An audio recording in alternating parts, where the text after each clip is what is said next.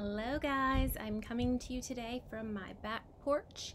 The rain's pretty much stopped, for now anyway, so I've spent the morning working some at school. It's definitely sad and quiet there without you guys. We're starting to miss you a lot. A couple things before we start on our group time today. Just be aware that you will have more work packets ready for pickup on Monday. I'll get there by 8 in the morning, so just let your parents know whenever is a good time for them to come by. Please drop off your work you've worked on this week for me to check, and you'll have some new stuff to take home. Now hopefully after next week we will be given the go-ahead to come back to school, but nobody's really holding their breath right now. We're still not sure how this is going to pan out day to day. So in the event that we do not get to come back to school the first week in April like we're all hoping, make sure that you have logged on to your Microsoft Office. When you first log in, it can take a few hours to set itself up. So when you first log in, if it says you have no documents or anything like that, wait a few hours, go back and check, and of course you are welcome to message me, text me, call me if you're having any problems. I'm still learning it too, so thank you, Mr. David. I definitely have been relying a lot on him to help me figure it out as well. Okay, but we're going to be relying heavily on that as our main classroom if we are not able to go back to school after next week. So definitely make sure you can log on and get yourself familiar with that. All right, today we are going to talk a little bit about industry, the Industrial Revolution. So one of the first things that started to spark that after the Civil War, the railroad industry really started growing. So we had our trains, we had our railroads before then and during the Civil War, of course, because we heard about the Union trying to blockade the Confederacy from getting their goods by rail or any other way that they could. But after the Civil War and with the Reconstruction, it really started to take off.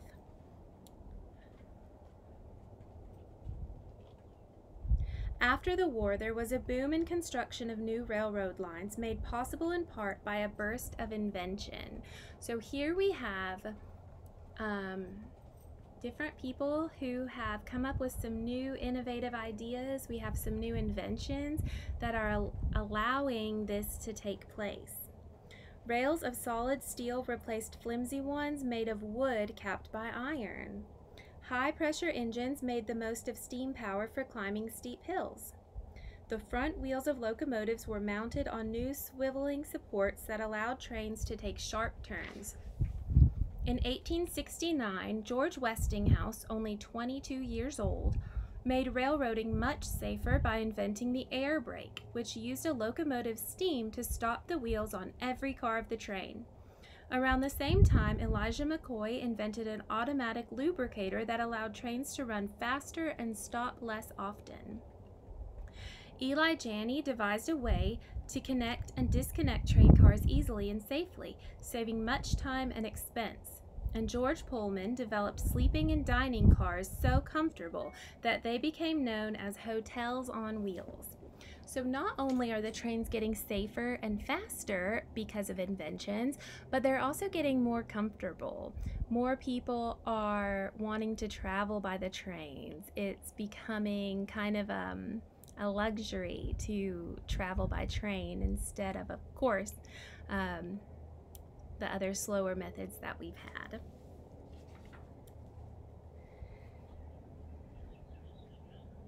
Across the United States, more and more trains moved more and more products.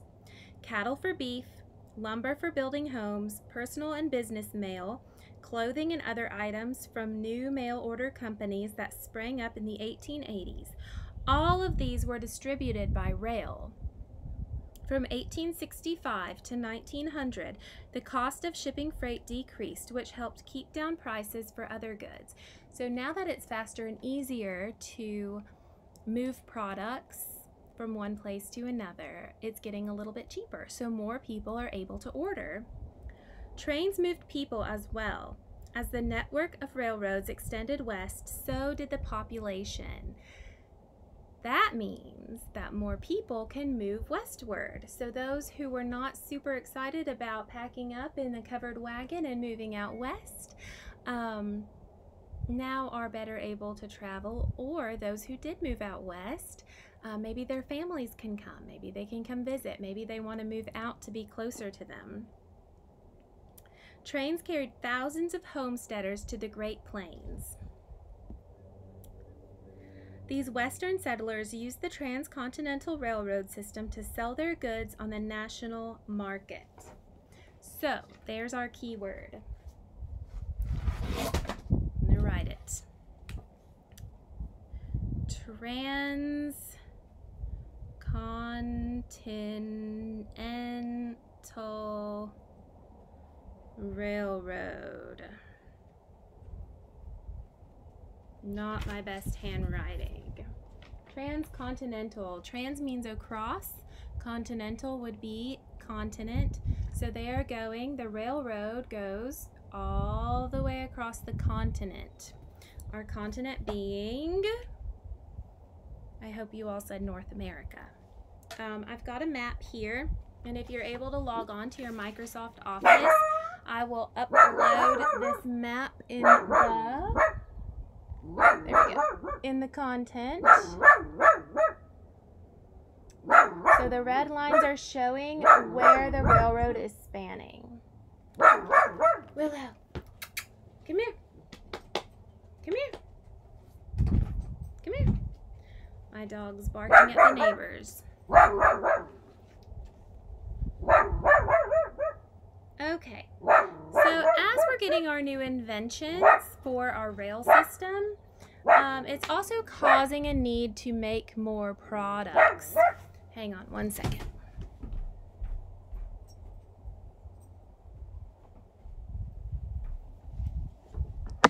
So we saw that the railroad now, instead of being made of wood and iron, they're making it out of steel. They are using steam engines. They're using different things, and so those things need to be produced. And because we have so much more of it, and they're trying to build all the way across our continent, they need a lot of it. So that means it's going to make jobs. Somebody's got to work in the factory to make it. This is my ferocious puppy, Willow. Hi. Hi. Okay. So, America's Industrial Revolution began in the smallest state. What is the smallest state? Rhode Island, where the first successful water-powered cotton spinning factory went into operation in Pawtucket. In the 1790s, steam power followed in 1809, and traditional farming life was replaced by factory work. So that means you had an option. You didn't have to just be a farmer. And of course there were other jobs too, but now you have the choice to go get a job and work in the factory making these items that are being invented and the supplies for it that the other factories need to create those supplies. Mills required large numbers of workers, and European immigrants flocked to them. That means that people who are moving to America from countries in Europe are getting jobs there. That's where they're first going. You know, they've left everything they know, they've left their home, they've left probably a lot of their family, and so they're coming here with nothing or very little. And so when they get here, it's important for them to find a job. So those factories and those mills helped them be able to find a job and make money to support themselves and their family in their new life. Later, factories were run on the steam engine, an invention that also changed transportation, like we just talked about with the railroads. Steam locomotives moved massive amounts of goods quickly and over great distances. By 1869, a transcontinental railroad spanned the entire continent. So what year did I say? What year was the Transcontinental Railroad completed? 1869. The efficient railroad system, plus advancement in oil production, steel making, mining, and manufacturing, turned the United States into a major industrialized nation by the early 20th century. So that means by the early 1900s, we had a whole lot of factories and we were making a whole lot of things. So some good things about that is now we can start trading our own goods with people in other countries. And we can start buying goods that were made in our own country. So perhaps they'll be a little bit cheaper. We'll be supporting each other instead of giving our money to people in other countries that have made them. But it wasn't all fun and games. Here we've got another map. This one, sorry, my camera kind of is backwards from how it is in real life, so I'm having trouble getting it in the camera, but I'll send this one also on your content library on Microsoft Office for when you're able to get into that. I've got a few fun facts for you before we close our group time.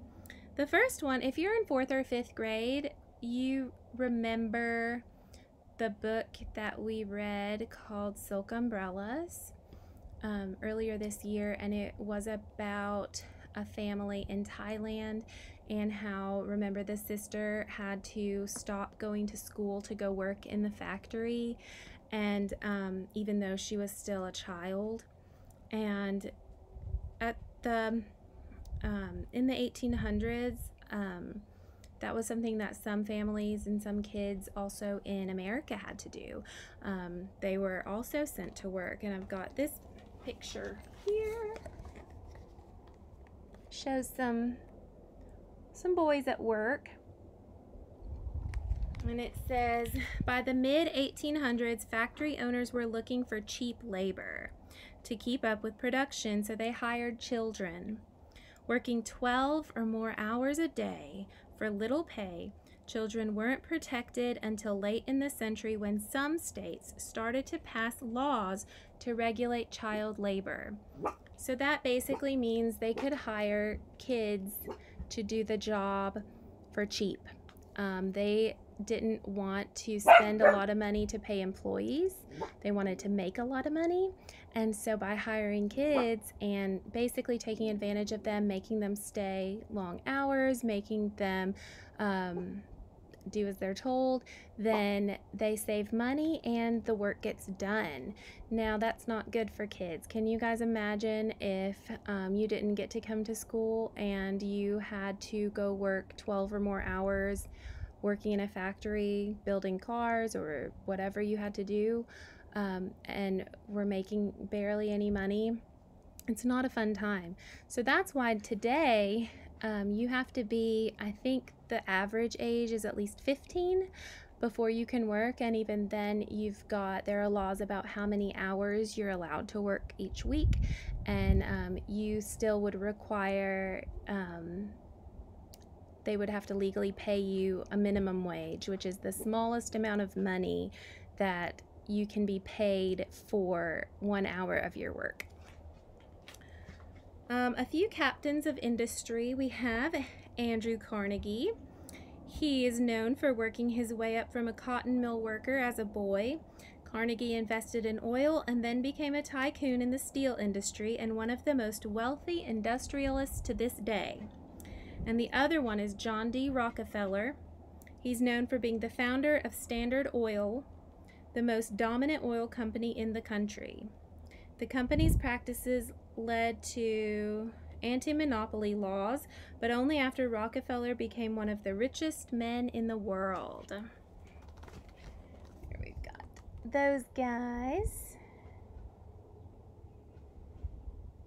This chart on the other side is showing about people immigrating to the United States. So the red bars are showing how many people, and on the left it is showing what city that they are immigrating to. Most of you guys, you have ancestors who immigrated very likely during this time.